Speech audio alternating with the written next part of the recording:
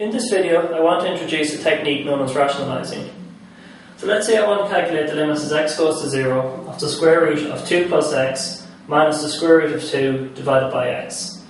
So I notice that if I substitute x equals 0 into the function, I'll end up dividing by 0 here, and I know I cannot do that. I also notice that there's no obvious factorising I can do to simplify the problem. So what I'm going to do is multiply everything on the top and everything on the bottom by the conjugate of this piece here on top. So let's do that. So we get the limit as x goes to 0, the square root of 2 plus x minus the square root of 2 over x times the square root of 2 plus x plus root 2 divided by the square root of 2 plus x plus root 2. So here's the conjugate. This is a plus, this is a minus. So this looks very different than the original problem. But if you think about it, all I've really done is multiply the original problem by 1. Because this divided by this is simply 1. Okay, so what I want to do is multiply this by this and this by this. So let's do that. Okay, so the square root of 2 plus x times the square root of 2 plus x will give me square root of 2 plus x squared. Square root of 2 plus x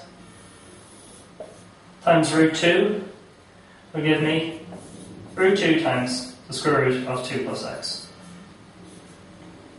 That's that done. Now, minus root 2 times this will give me minus root 2 times the square root of 2 plus x. Now, minus root 2 times root 2 will give me minus root 2 squared. Now, on the bottom, I want x times all this. So it'll be x times the square root of 2 plus x plus root 2. Now, I don't actually multiply in the bottom line for reasons which we'll see in a moment. Okay, so let's tidy this up. The square root of 2 plus x squared. Well, the square root and square cancel each other out, so I'm just simply left with 2 plus x. This piece here and this piece here will cancel each other out. I've got the minus sign. The square root of 2 to be squared will simply give me 2 all over x times square root of 2 plus x plus the square root of 2. So I'll just make a little bit of room off the top here.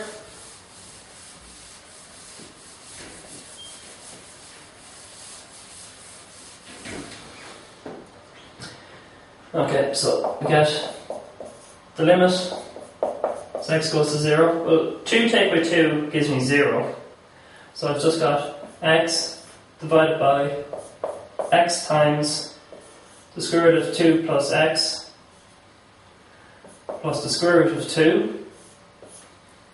Now I notice that I can cancel this x into this x.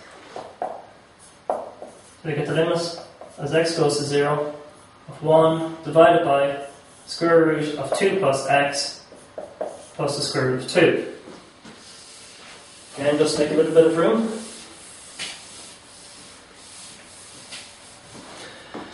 So now I notice that if I substitute x equals 0 into the function now, I'll no longer be dividing by 0. So now I can take the limit. So I get 1 over the square root of 2 plus 0 plus root 2 is equal to 1 over root 2 plus root 2, which is simply 1 over 2 root 2. Okay, so there's quite a bit of work in that problem, but once you recognise the technique, it's not too bad.